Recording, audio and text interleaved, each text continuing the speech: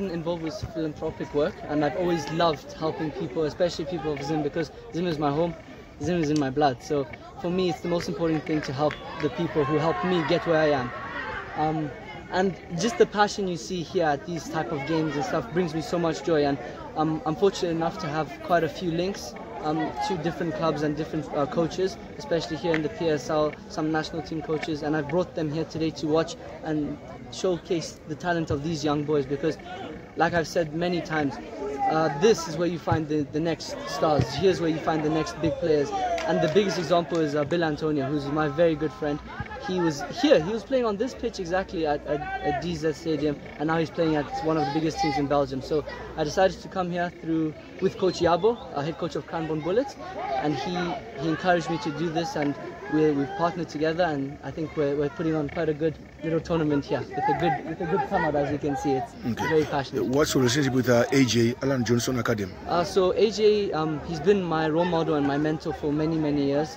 I went to school at Harare International School. I was born in Zim, so I went there since creche, so since kindergarten. And he scouted me. Actually, he's the first coach to tell me, like, look, take football seriously. And through him, I got connections to other academies like Legends Academy, where I spent most of my senior football, I guess. And then through there, I developed such a hard shell, and I developed as a Zimbabwean football player. And that's how I was able to represent Zim at COSAFA in 2020. Okay, so after 2020, tell us how have you been up to? So what have you been up to? During COSAFA, I actually got scouted to go to Switzerland, and I went for many trials there. Some successful, some weren't so successful, but that's the nature of the game. So I did very well when I was there, and I signed a contract actually at a team called FC Kirchberg.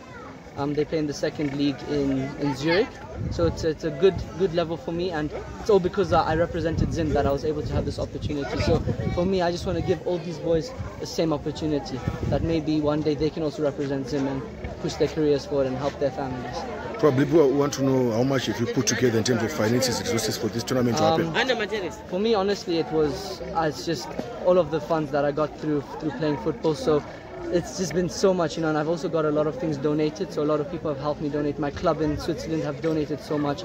Coach Yabo's given me football boots. There's so many people who've been involved. My parents, I have to thank my parents. My girlfriend, she brought food. So it's not really about the finances itself, it's more so about people coming together, and that's what football's about. It's about no matter your color, no matter your race, no matter your ethnic background, religion, everyone can come to this football pitch today and play football.